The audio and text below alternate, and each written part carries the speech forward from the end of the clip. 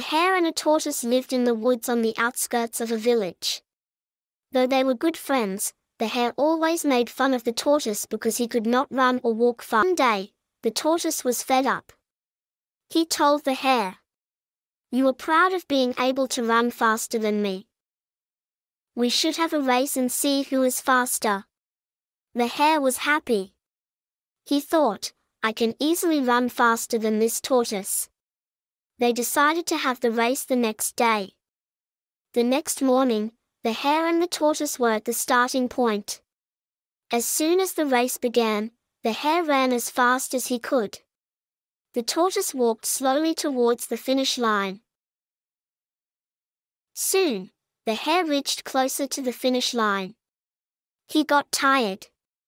He thought, "The tortoise will not reach anytime soon. Let me take a nap.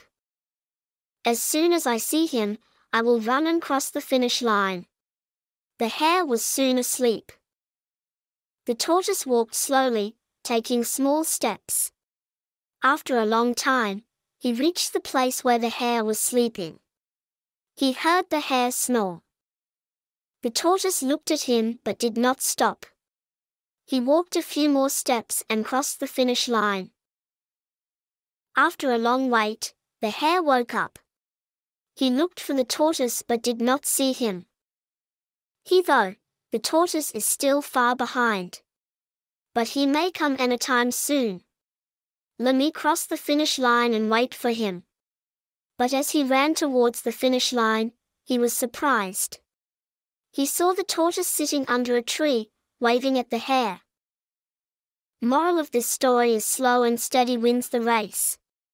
Kids, you liked this story? If yes, please subscribe and hit the like to encourage us to make more stories.